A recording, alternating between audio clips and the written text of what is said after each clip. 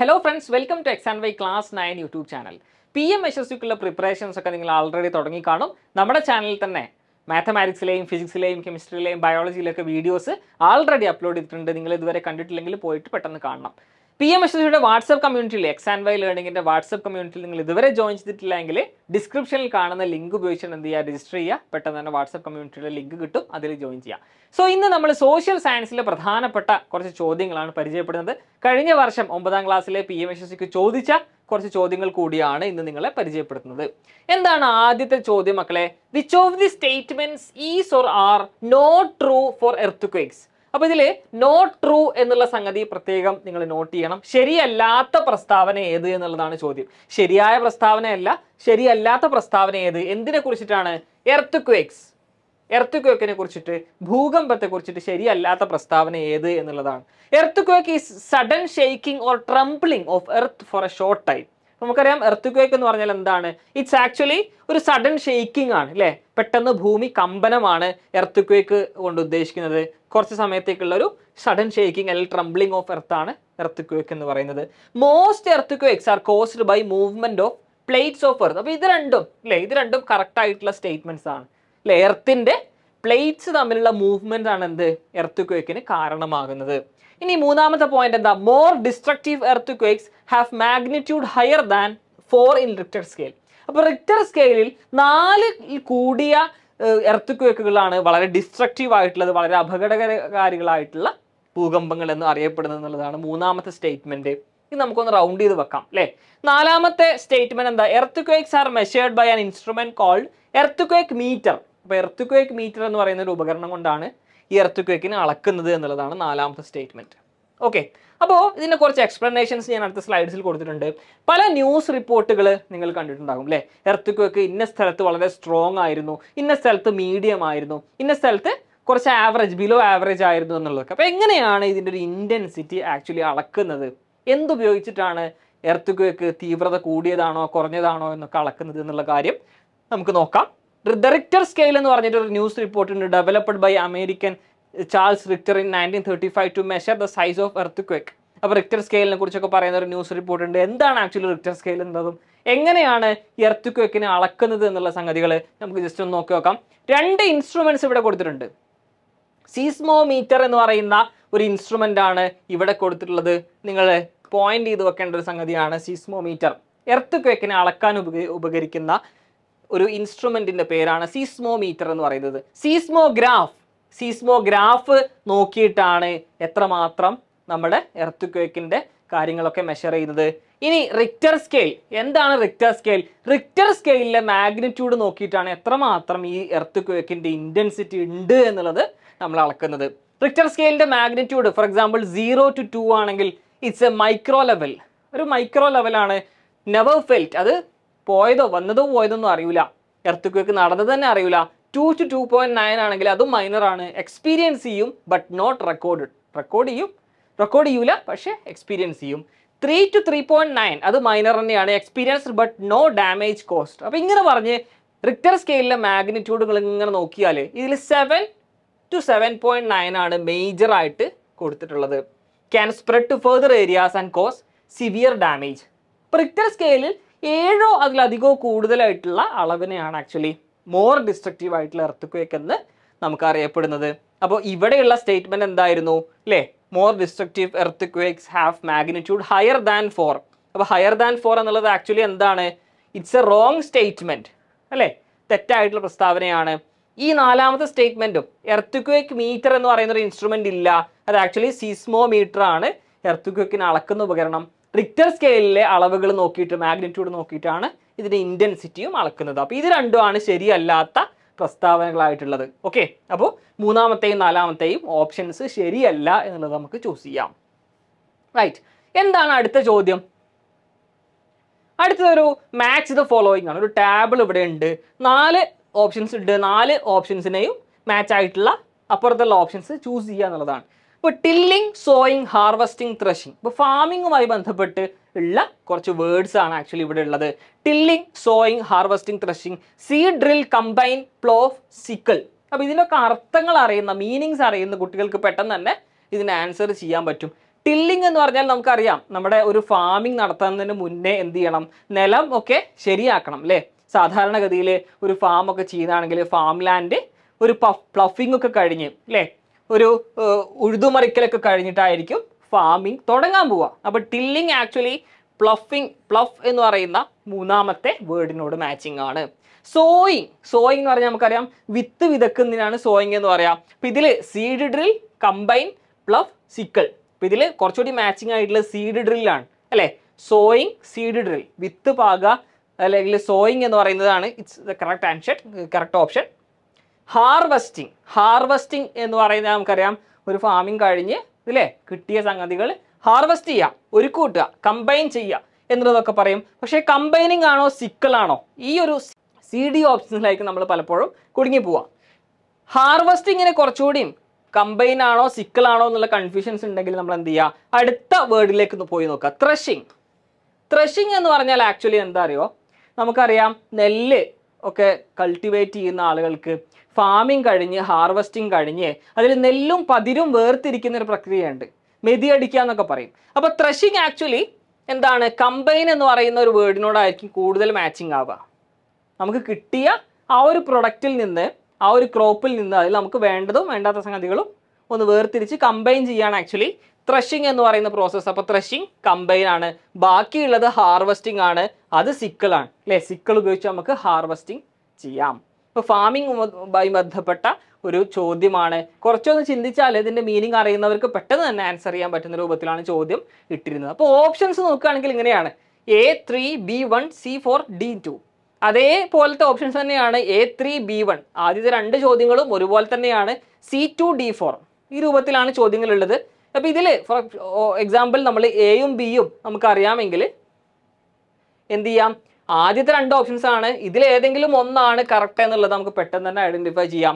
ഇത് രണ്ടും അല്ല എന്നുള്ളത് നമുക്ക് എന്ത് ചെയ്യാം, പെട്ടെന്ന് മനസ്സിലാക്കാം, റൈറ്റ്. അപ്പോൾ എലിമിനേഷൻ മെത്തേഡ് എന്ന് പറയുന്ന ഒരു മെത്തേഡ് നമുക്ക് ഇവിടെ ആക്ച്വലി യൂസ് ചെയ്യാം.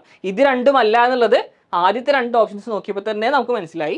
ഇനി ഇതിലേതാണ് കറക്റ്റ് എന്നുള്ളത് മൂന്നാമത്തെ ഹാർവെസ്റ്റിംഗ് എന്നത് നോക്കിയപ്പോൾ കുറച്ച് കൺഫ്യൂഷൻ ആയെങ്കിൽ നാലാമത്തെ ത്രഷിംഗ് എന്ന് നോക്കി, അത് നമുക്ക് അതിൻ്റെ മീനിങ് നോക്കിയപ്പോൾ കമ്പൈൻ ആണ് ആക്ച്വലി മാച്ചിങ് എന്നത് മനസ്സിലാക്കി.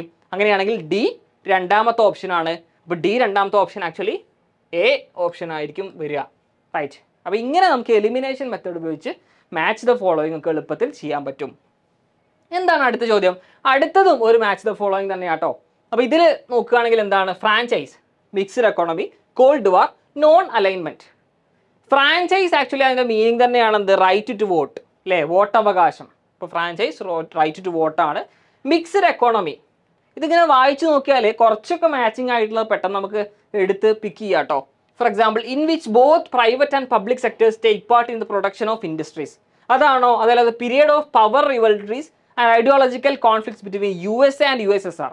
അടുത്തൊന്നുകൂടി ഉണ്ട്, not to align with any world power. അപ്പോൾ ഇതിങ്ങനെ വായിക്കുന്ന സമയത്ത് ഫോർ എക്സാമ്പിൾ ഈ ഒരു ഓപ്ഷനാണ്, not to align with any world power. ഈ സൈഡിൽ നോക്കുകയാണെങ്കിൽ നോൺ അലൈൻമെൻറ്റ് എന്നുള്ളൊരു വേർഡ് കാണുന്നുണ്ട് അല്ലേ. അപ്പോൾ ഒരു വേൾഡ് പവറിനോടും അലൈൻ ചെയ്യുന്നില്ല, അത് തന്നെയാണ് ആക്ച്വലി നോൺ അലൈൻമെൻറ്റ്. രണ്ടും മീനിങ് സെയിം ആണ്. അപ്പോൾ നോൺ അലൈൻമെൻറ്റ് ആണ് നമുക്ക് മനസ്സിലാക്കി. അപ്പോൾ A ഓപ്ഷൻ കിട്ടി, D ഓപ്ഷൻ കിട്ടി, Bയും C ആണ് പെൻഡിങ് ഉള്ളത്. മിക്സ്ഡ് എക്കോണമി, അപ്പോൾ ഒരു സാമ്പത്തിക ശാസ്ത്രവുമായി ബന്ധപ്പെട്ടുള്ള ഒരു ടേം ആണ് ആക്ച്വലി മിക്സ്ഡ് ടേം എന്ന് പറയുന്നത്. എക്കണോമിയിൽ in which both private and public sectors, private സെക്ടറും public സെക്ടറും take part in the production of industries. അപ്പോൾ പ്രൊഡക്ഷൻ ഓഫ് ഇൻഡസ്ട്രീസ് രണ്ടുപേരും ടേക്ക് പാർട്ട് ചെയ്യുന്നുണ്ടെങ്കിൽ അതിനാണ് മിക്സ്ഡ് എക്കോണമി എന്ന് പറയാം. അപ്പോൾ ഇതാണ് B ഓപ്ഷൻ, റൈറ്റ്. ഇനി ബാക്കിയുള്ള ആകെ ഒരു ഓപ്ഷനേ ഉള്ളൂ. അപ്പോൾ അത് നമുക്കറിയാം, the period of power റിവൽറീസ് and ideological conflicts between USA and USSR. Soviet യൂണിയനും USA തമ്മിലുള്ള ആ ഒരു പീരിയഡ് ഓഫ് കോൺഫ്ലിക്റ്റ് ആണ് ആക്ച്വലി കോൾഡ് വാർ എന്നറിയപ്പെടുന്നത്. അപ്പോൾ ഇത് രൂപത്തിൽ ഇത്തരത്തിൽ നമുക്ക് അറിയുന്നത് ആദ്യം എന്ത് ചെയ്യുക, മാച്ച് ചെയ്യുക, അറിയാത്തത് നമുക്ക് വഴിയെ നമുക്ക് കിട്ടിക്കോളും, റൈറ്റ്. അപ്പോൾ കോൾഡ് വാർ എന്താണെന്നുള്ളത് ഞാൻ എക്സ്പ്ലനേഷൻ കൊടുത്തിട്ടുണ്ട്. Called war was A period of geo political tension. അപ്പോൾ ഇതൊക്കെ ചോദ്യങ്ങളായിട്ട് വരാട്ടോ. Geo political tension marked by competition and confrontation between communist nations led by the Soviet union. ഇതാണ് വളരെ പ്രധാനപ്പെട്ടുള്ള Soviet union and western democracies including United States. അപ്പോൾ Soviet യൂണിയനും USA തമ്മിലുള്ള period of conflict ആണ് actually called വാർ എന്നായിട്ട് അറിയപ്പെട്ടിരുന്നത്. അടുത്തൊരു ചോദ്യം നോക്കാം മക്കളെ. Name the type of farming to meet there family needs. Family needs fulfil ചെയ്യാൻ വേണ്ടിയിട്ടുണ്ടായിരുന്ന ടൈപ്പ് ഓഫ് ഫാമിംഗ് എന്ത് പേരിൽ അറിയപ്പെടുന്നു? മിക്സ്ഡ് ഫാമിംഗ് ആണോ, സബ്സിസ്റ്റൻസ് ഫാമിംഗ് ആണോ, ഓർഗാനിക് ഫാമിംഗ് ആണോ, ഇന്റൻസീവ് ഫാമിംഗ് ആണോ? ഏതാണ് കറക്റ്റ് ആൻസർ? സബ്സിസ്റ്റൻസ് ഫാമിംഗ് എന്നുള്ളതാണ് കറക്റ്റ് ആയിട്ടുള്ള ആൻസർ. ഓക്കെ, സബ്സിസ്റ്റൻസ് ഫാമിംഗ് മറക്കരുത്. The type of farming done to meet family needs is called subsistence farming. Okay, മറ്റൊരു തരത്തിലുള്ള ഫാമിംഗ് ഉണ്ട്. Farming is done for the purpose of business or profit is called commercial farming. ഇപ്പോൾ ഒരു business പേർപ്പസിനാണ് farm ചെയ്യുന്നതെങ്കിൽ അത് commercial farming എന്നറിയപ്പെടും. Subsistence farming എന്ന് പറഞ്ഞാൽ it's A type of farming done to meet family needs. നമ്മുടെ കുടുംബം പോറ്റാൻ വേണ്ടിയിട്ട്, ഫാമിലി നീഡ്സ് ഫുൾഫിൽ ചെയ്യാൻ വേണ്ടിയിട്ട് നടത്തുന്ന ടൈപ്പ് ഓഫ് ഫാമിങ്ങിനെയാണ് എന്ത്? സബ്സിസ്റ്റൻസ് ഫാമിംഗ് എന്ന് പറയുന്നത്. റൈറ്റ്, അടുത്തൊരു ചോദ്യം നോക്കാം. Which one of the following is not included under public facilities? അപ്പോൾ നോട്ടാണ് കേട്ടോ, നോട്ട് ഇൻക്ലൂഡഡ് ആണ്, ഉൾപ്പെടാത്തത് ഏത് എന്നുള്ളതാണ്. പബ്ലിക് ഫെസിലിറ്റീസിൽ ഉൾപ്പെടാത്തത് ഏതാണ് എന്നതാണ്. ഓപ്ഷൻ നോക്കിയാൽ പെട്ടെന്ന് ആൻസർ കിട്ടും. Water, transport, health, cinema. Water ആയിക്കോട്ടെ, ട്രാൻസ്പോർട്ട് ആയിക്കോട്ടെ, ഹെൽത്ത് ആയിക്കോട്ടെ, ഇതൊക്കെ ഗവൺമെന്റിന്റെ ഭാഗത്ത് നിന്ന് എല്ലാവർക്കും പബ്ലിക്കിലേക്ക് ഫ്രീ ആയിട്ട് കിട്ടുന്ന കാര്യങ്ങളാണ് അല്ലേ.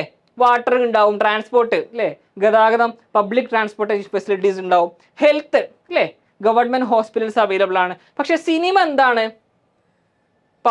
പബ്ലിക് ഫെസിലിറ്റി ആയിട്ട് നമുക്ക് കണക്കാക്കാൻ കഴിയൂല. അപ്പോൾ സിനിമയാണ് കറക്റ്റ് ആയിട്ടുള്ള ആൻസർ. ഓക്കെ, അടുത്തൊരു ചോദ്യം നോക്കാം. Which one is true? ഇപ്പോൾ രണ്ട് സ്റ്റേറ്റ്മെന്റ്സ് ഇവിടെ ഉണ്ട്, ഏതാണ് ശരി എന്നുള്ളതാണ്. In 1934, the Indian National Congress made a demand for a constitutional assembly. 1934 the Indian National Congress made a demand. എന്തിനാണ് ഡിമാൻഡ് ചെയ്തത്? എന്താണ് അവർ ഡിമാൻഡ് ചെയ്തത്? ഫോർ എ കോൺസ്റ്റിറ്റ്യൂന്റ് അസംബ്ലി, ഒരു കോൺസ്റ്റിറ്റ്യൂന്റ് അസംബ്ലി ഡിമാൻഡ് ചെയ്തു. ഇനിയോ രണ്ടാം statement. Between December 1946 and 1949, the Constituent Assembly drafted a constitution for independent India. 1946 49 December 46 49 ഇടയിൽ എന്ത് ചെയ്തു? കോൺസ്റ്റിറ്റ്യൂന്റ് അസംബ്ലി ഡ്രാഫ്റ്റ് ചെയ്തു, ഒരു കോൺസ്റ്റിറ്റ്യൂഷൻ ഡ്രാഫ്റ്റ് ചെയ്തു എന്നുള്ള രണ്ട് സ്റ്റേറ്റ്മെന്റ്സ് ഉണ്ട്. ഇതിൽ ഏതാണ് ശരി എന്നുള്ളതാണ് സോഷ്യൽ സയൻസ് പഠിക്കുന്ന നിങ്ങളുടെ ടെക്സ്റ്റ് ബുക്കിൽ തന്നെ ഉള്ള ഒരു ഭാഗമാണ്. ഈ രണ്ട് സ്റ്റേറ്റ്മെന്റ്സും ആക്ച്വലി എന്താണ്? കറക്റ്റ് ആണ് അല്ലേ. 1949 നവംബറിലാണ് ഫൈനലായിട്ട് നമ്മുടെ ഡ്രാഫ്റ്റ് ഫൈനലൈസ് ചെയ്യുന്നത്, അപ്രൂവ് ചെയ്യുന്നത്. സോ ഈ രണ്ട് സ്റ്റേറ്റ്മെന്റ്സും കറക്റ്റ് ആണ്. അപ്പോൾ ഇതുപോലെയുള്ള സ്റ്റേറ്റ്മെന്റ്സ് ചോദിച്ചിട്ട് കറക്റ്റ് ആയിട്ടുള്ള സ്റ്റേറ്റ്മെന്റ് ഏതാണ് എന്നുള്ളത് ചോദ്യമായിട്ട് നിങ്ങൾക്ക് വരാം. അപ്പോൾ തറവായിട്ട് നിങ്ങൾ ടെക്സ്റ്റ് ബുക്ക് വായിക്കണം എന്നുള്ളതാണ് പറഞ്ഞു വരുന്നത്. അടുത്തൊരു മാച്ച് ദ ഫോളോയിങ് നോക്കാം മക്കളെ. 1, 2 എന്ന് പറഞ്ഞിട്ട് രണ്ട് കോളംസ് ഉണ്ട്. Spinning Jenny, smelting, slag heaps, jamdani. ഇതിൽ പെട്ടെന്ന് നമുക്ക് നോക്കിയാൽ തന്നെ കുറേ ഓപ്ഷൻസ് കറക്റ്റായിട്ട് മാച്ച് ചെയ്യാൻ കഴിയും. Spinning Jenny it's A kind of machine അല്ലേ, ഒരു മെഷീനാണ്. നിങ്ങൾ 7ാം ക്ലാസ് മുതലേ സ്പിന്നിങ് ജെന്നിയെ കുറിച്ച് പഠിച്ചു തുടങ്ങുന്നുണ്ട്. സ്പിന്നിങ് ജെന്നി ഇൻഡസ്ട്രിയൽ റവല്യൂഷനുമായി ബന്ധപ്പെട്ടുള്ള ഒരു മെഷീൻ ആയിരുന്നു എന്നുള്ളതൊക്കെ 7ാം ക്ലാസ്സിൽ മെൻഷൻ ചെയ്യുന്നുണ്ട്. സ്പിന്നിങ് ജെന്നി ദാ ഓപ്ഷൻസ് നോക്കുകയാണെങ്കിൽ it is A machine by which a single worker can handle several spindles for spinning threads. ഇപ്പോൾ സ്പിന്നിങ് രണ്ട് വേർഡ്സ് രണ്ട് ഭാഗത്ത് വരുന്നുണ്ട്. അപ്പോൾ തന്നെ നമുക്ക് എന്ത് ചെയ്യാം, അത് മാച്ചിങ് ആണ് എന്നുള്ളത് ഗസ് ചെയ്യാൻ പറ്റും. റൈറ്റ്, ഓക്കെ, ഞാൻ മാർക്ക് ചെയ്തു. 3 ഓപ്ഷൻസ് ആണ് ബാക്കിയുള്ളത്. സ്മെൽറ്റിംഗ് ഉണ്ട്, സ്ലാഗ് ഹീപ്സ് ഉണ്ട്, ജംദാനി ഉണ്ട്. ജംദാനി എന്നുള്ളതും നിങ്ങൾ എല്ലാവരും കേട്ടിട്ടുള്ള ഒരു വേർഡായിരിക്കും. Jamdani it's actually A fine muslin on which decorative motifs R woven. അതെന്താണ്? ഒരു ടൈപ്പ് ഓഫ് ക്ലോത്ത് ആണ്. അതിൽ ഡെക്കറേറ്റീവ് ആയിട്ടുള്ള കാര്യങ്ങളൊക്കെ woven തുന്നുന്ന it's A type of cloth. അപ്പോൾ ജംദാനി എന്നുള്ളത് നമുക്ക് മാർക്ക് ചെയ്യാൻ പറ്റി. റൈറ്റ്, സ്മെൽറ്റിംഗ്, സ്ലാഗ് ഹീപ്സ് ഇത് രണ്ടും നമ്മളെ മെറ്റൽ ഓറിൽ നിന്ന് മെറ്റൽ എക്സ്ട്രാക്ട് ചെയ്യുന്ന പ്രോസസ്സുമായി ബന്ധപ്പെട്ടുള്ള രണ്ട് പ്രോസസ്സുകളാണ്. സ്മെൽറ്റിംഗ് ഉണ്ട്, the process of obtaining A metal, അത് സ്മെൽറ്റിംഗ് ആയിട്ട് നമുക്ക് മാർക്ക് ചെയ്യാം. ഓറിൽ നിന്ന് മെറ്റൽ എക്സ്ട്രാക്ട് ചെയ്യുന്ന ഒരു പ്രോസസ്സായിട്ട് സ്മെൽറ്റിംഗ് കണക്കാക്കാം. Slag heaps the dump of wastes in which is left after smelting metals. അപ്പോൾ സ്മെൽറ്റിംഗ് മെറ്റൽസിന് ശേഷം വേസ്റ്റ് ഡംപ് ആവും. അപ്പോൾ ആ ഒരു പ്രോസസ്സാണ് സ്ലാഗ് ഹീപ്സ്. അപ്പോൾ സ്ലാഗ് ഹീപ്സും സ്മെൽറ്റിംഗ് ഒക്കെ ഡീറ്റെയിൽ ആയിട്ട് തന്നെ നിങ്ങൾ വരുന്ന ക്ലാസ്സിൽ പഠിക്കുന്നുണ്ട്. അപ്പോൾ ഇതുപോലെ നമുക്ക് അറിയുന്ന കാര്യങ്ങൾ എന്ത് ചെയ്യാം, പെട്ടെന്ന് മാർക്ക് ചെയ്ത് അറിയാത്ത കാര്യങ്ങളിലേക്ക് പോകുകയാണ് മാച്ച് ദ ഫോളോയിങ്ങിൽ നമ്മൾ ചെയ്യേണ്ട ഒരു ട്രിക്ക് എന്ന് പറയുന്നത്. ഓക്കെ, അടുത്തൊരു ചോദ്യം പെട്ടെന്ന് നോക്കാം മക്കളെ. Which one of the following is not A valid reason for setting up industries in developing countries by MNCs? MNCs multinational companies developing കൺട്രീസും developed കൺട്രീസും ഉണ്ട് അല്ലേ. വികസിത രാജ്യങ്ങളും വികസ്വര രാജ്യങ്ങളും ഉണ്ട്. വികസിച്ചുകൊണ്ടിരിക്കുന്ന രാജ്യങ്ങൾക്കാണ് ഡെവലപ്പിംഗ് കൺട്രീസ് എന്ന് പറയാം. ഇപ്പോൾ ഡെവലപ്പിംഗ് കൺട്രീസിൽ MNCs ഒരു ഇൻഡസ്ട്രി സെറ്റ് ചെയ്യുകയാണെങ്കിൽ അതിന് വാലിഡ് അല്ലാത്ത റീസൺ ഏതാണെന്നുള്ളതാണ്. ചീപ്പ് ലേബർ അല്ലേ, ചീപ്പായിട്ട് ലേബേഴ്സിന് അവൈലബിൾ ആയിരിക്കും, അതൊരു വാലിഡ് റീസൺ ആണ്.